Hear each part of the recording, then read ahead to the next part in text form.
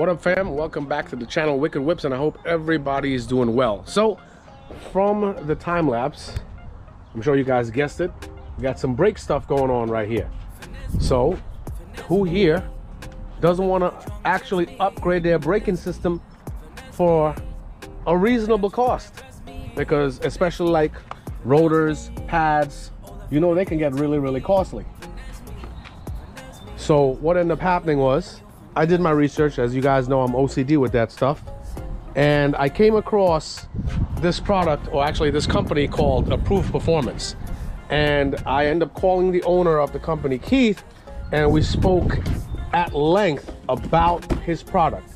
So I purchased it with my own money, and we're about to just go through what's contained in the box, and then tomorrow I'm going to my boy's shop and do a full install on it.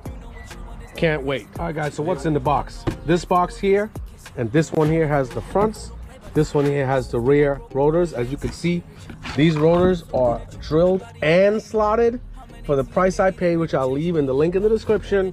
You will not believe it. Now we have the brakes right here. These are the fronts. Obviously, they're a lot bigger than the rears. Got your brake grease. Guys, this grease here is for the slides, not the back of the pad or the shims. You do not put the grease on the back of the pad, you put them on the slides. I actually got some hardware with the front brakes, but normally the hardware is not included in this package. Again, the hardware is not included in this package, so you have to just reuse your own hardware. Now, you got some literature in here, which is very important, so do not throw this out. It shows you how to brake or bed the brakes in once everything is installed. Also, it shows you the orientation of the rotors in reference to the car. So the slots, the points of the slots have to be pointed towards the rear of the vehicle. And that's how it goes, as per the owner. And speaking about pads, these pads are freaking dope. They're carbon fiber ceramic pads, so these things should be ultra low dust to the point where you can't even see them on the rim. I cannot wait to try this out, because obviously you can see this truck is freaking dirty. So guess what? I gotta wash this bad boy up today. Look at the condition of this thing. That shit is messy. Shit is actually brown instead of black. So food for thought. But anyway, it's very simple what's in the box, but what I love about it, for the price I paid, this is awesome. I didn't dream of getting slotted and drill rotors for the price that I got, especially with pads. Guys, you would not believe it. I'm telling you right now, super dope, and I'm super excited for this install tomorrow, and I'll see y'all soon. All right, next day, about to head to his shop. Truck is freaking clean. Washed this bad boy up nice yesterday. Wheels are clean. Yeah. All right. Finesse me, finesse me. All that flirting, girl, you're tempting. Finesse me, finesse me. I love it when you finesse. All right, peeps, so we're here in the shop. We got Brendan over here, about to just prepping the truck to put it up on the lift. Got my boy Eli here. He'll be doing the install. Say what's up. What's going on, man?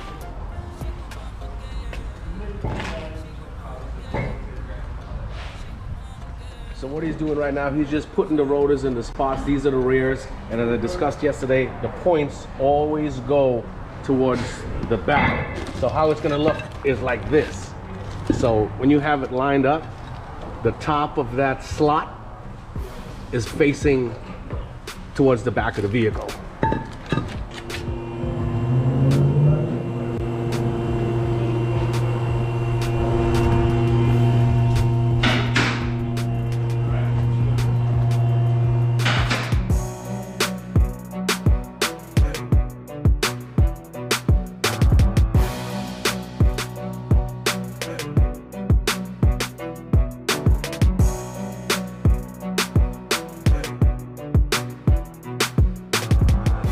So obviously the wheel, you see the wheels come off. Now, what we're gonna be doing, or what he's gonna do, is precisely what I would do. Like, obviously you need the proper tools to do this stuff.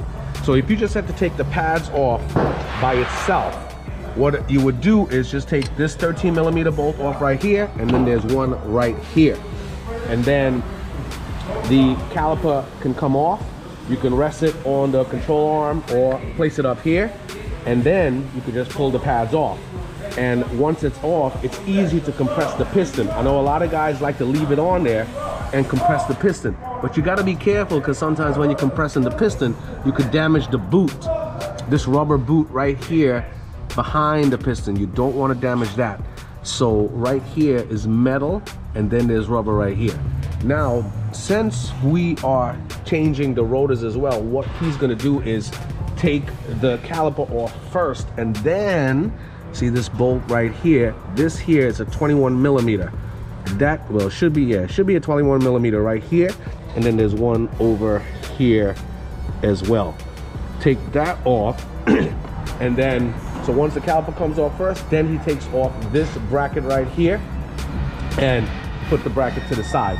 Now, once the caliper comes off, then he will compress the pistons and replace the pads. All right, guys, from the time lapse, when he was taking off the 13mm bolt, this one right here, and obviously you can see there was some type of Loctite on it.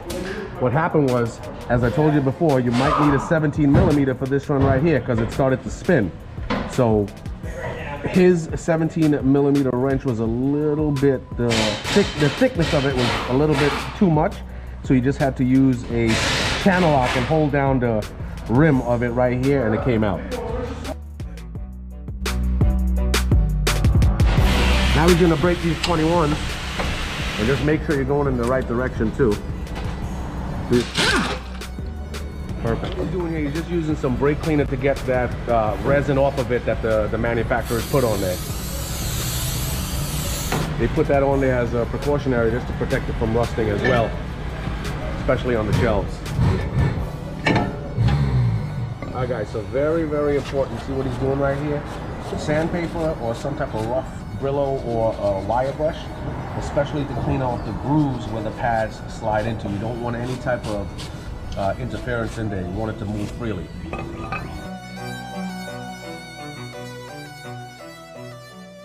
Alright peeps, as I told you before, the grease packets that you get, you put it on the slides. On the slides, it's not for the back of the shims. It's not for that. Grease is for the slides. You put it on the back of the caliper, I mean the back of the pad, it can freaking literally harden on there, and then you might have some other problems. Because it's definitely going to cook with the temperature of the rotor and friction with the pad. So the grease is only for those slides. As you see, like, don't forget, with this kit you do not get hardware, so make sure you reuse your own hardware when you're putting it on. Guys, don't forget, see these hooks right here? Hooks, bungee cords, something, you know, I mean, just in case you're scared or worried about just resting it, you know, by balancing itself on the control arm or anything, you can just use a hook or double up some coat hangers or something like that. It'll help. All right, guys, so you see like the pads are on right here. As I said, this hardware came in mind, but definitely keep yours, because normally in this package it doesn't come with it, so you can just reuse your old hardware right here. Look how beautiful this thing looks. Damn, guys. God damn. All right, so what you see him doing right here, he's gonna depress the pistons in order for that caliper to fit around the new pads.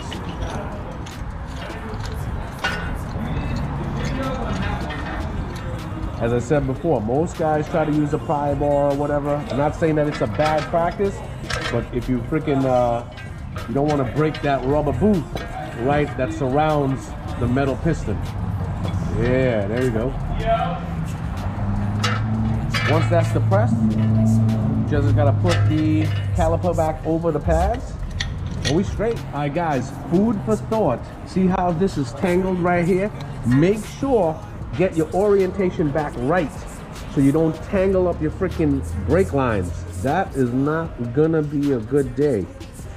and you're probably gonna end up having to spend a lot of cash. You know what I'm saying? Baby mama on the side, got that new thing on the dresser. Fendi shades for Renee, Gucci slides for Vanessa. Might hit Jake's 50. All right, so this is the passenger side front.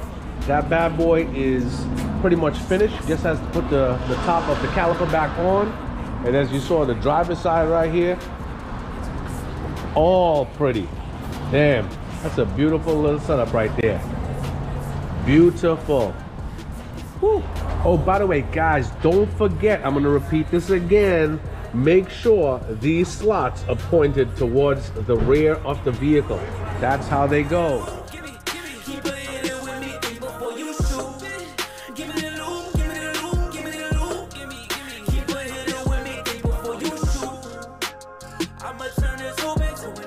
So the fronts are finished.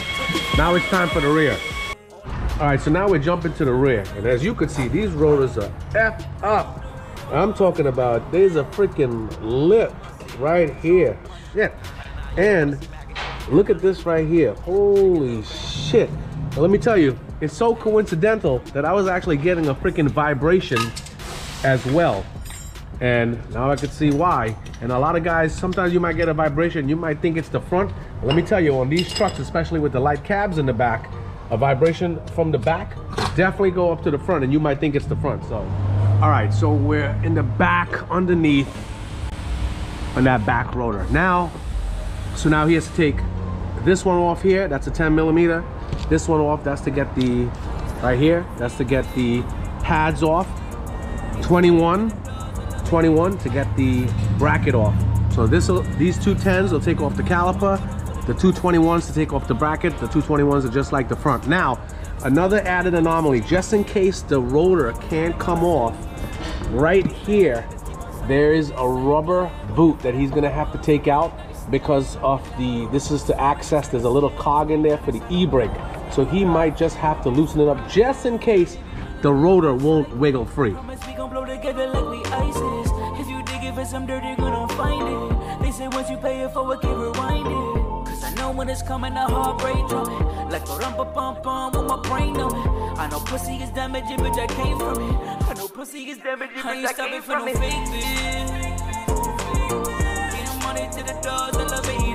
Alright guys, real important information right here. See this rotor clip? Just in case, you definitely have to remove this before this will come out, because it's definitely holding it in place, and it's really, really sturdy too. All right guys, so what you could do, you could hit it really, really hard with a freaking mallet, because since obviously, or a hammer, because I don't want these rotors anyway. And what it'll do, it'll create some space right here, and then you can literally just spin this off like so, and then you'll be able to take the rotor off. So don't forget, this is gonna stop it. All right, so luckily we didn't have to adjust the cog to compress the drum. So this is the star right here. That star, you would literally have to go through this hole right here with like a flathead and move it in a direction to compress the drum in order to take off the rotor. Luckily, I didn't have to. Thank God. All right, guys, so once again, brake clean on the back and the front just to get that grease residue from the factory off. All right, guys, I'm gonna say this shit again. So you see the hardware in the back is a lot different from the front. See all the grease on it? You definitely wanna clean it off, clean off all the insides over there with like a Brillo pad or a wire brush. Definitely get that stuff clean, because remember, we have to reuse the hardware. Watch it bounce. You know the facts at the eye smash, I bounce. We don't fake flex, we just chase checks that don't bounce. Break next, once that bass hit, let it bounce. Bankroll, yeah. Bounce it for that bankroll, yeah. Bankroll, yeah. Bounce it for that bankroll, yeah. Bankroll, yeah. Bounce it for that bankroll, yeah. Bankroll, yeah. Bounce it for that bankroll, yeah. No call. I dropped in and your new bitch unannounced. No call. Fucker, how you doing? This what you do with that mouth. All right, so this is where the anomaly is right here. So right there, we have to take the booth out and in order to get the cog that's in there. There's a little star, you have to mess around. He's about to do it right now, because what happened is the drum actually made a lip on the inside of the freaking rotor, and now it won't come out. So as long as he adjusts it, it'll compress the drum so they can pull it out.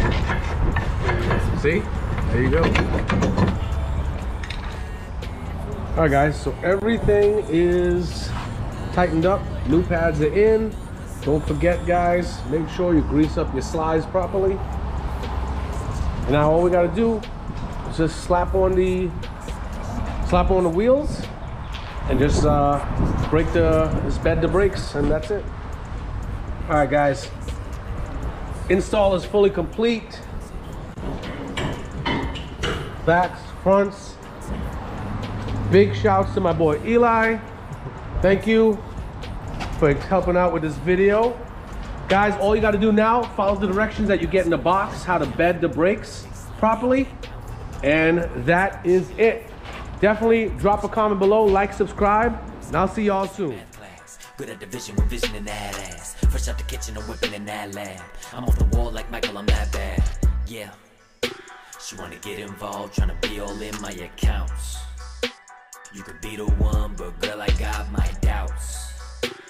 Until then, pick up all these ones off the ground. Don't get at it.